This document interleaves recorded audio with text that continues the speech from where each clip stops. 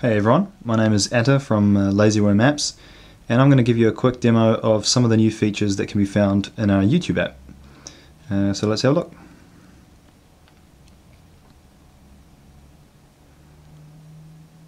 We've now implemented YouTube's like and dislike feature. So under every video thumbnail, you can see there's a green bar and a red bar, the green bar obviously denoting the likes and the red bar denoting dislikes. Let's have a look at one of the videos. So we've got Air New Zealand advertisement.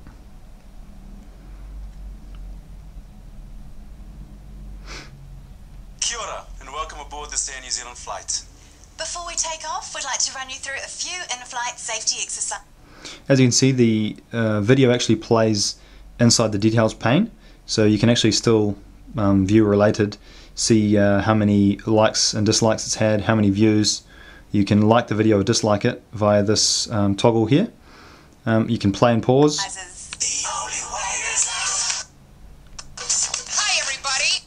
You can see there's the buffer bar at the bottom and the play stage as well. Now if we want to play full screen, we got to just rotate the phone. In the next 3 minutes we're going to work hard, work out, and get you fit to fly. Let's go! First let's stretch it out and lose that baggage. Stretch it up to the overhead locker or slide it under the seat in front of you. Stretch and slide, yeah! As you can see here, on the full screen mode, we've got a custom playback player, and this has thumb seek at the bottom where you can actually seek to any part of the video that you like. You've got the play, pause, mute, and expand the size of the video, and it's actually playing in high quality. So, and this will also work over 3G networks. So if I want to go back to the details pane and play it again. And because I'm actually logged in, I can like this video. So as you can see there, just like it.